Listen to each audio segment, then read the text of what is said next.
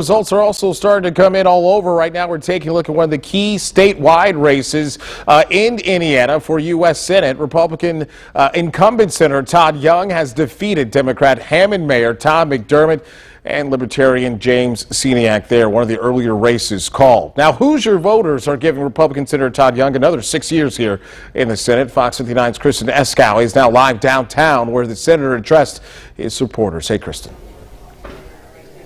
Hey, Nick. Yes, Senator Todd Young speaking with supporters around 8:30 this evening, shortly after he got a call from Mayor Tom McDermott, who conceded the race. Now, tonight, Senator Young thanked his supporters, campaign staff, family, and friends, and he also briefly talked a bit about his priorities for the next 6 years as senator. Now, Young talked about stopping what he called reckless spending in Washington. He discussed the next state budget and told reporters the focus needs to be on getting spending under control. He said he wants to see investments in security and infrastructure be prioritized in those discussions.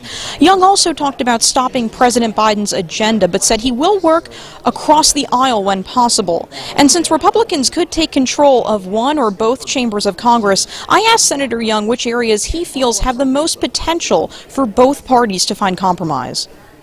Upping our game with respect to competing against China, something I've been very actively involved in, ensuring that we continue to improve our funding programs for upskilling and reskilling our workforce.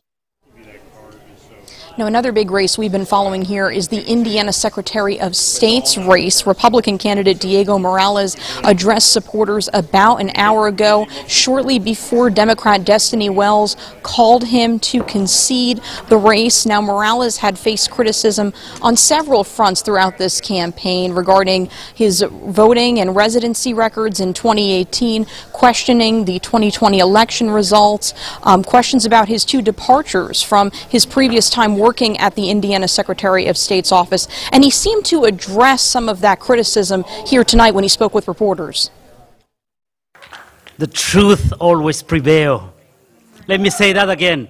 The truth always prevails. Always.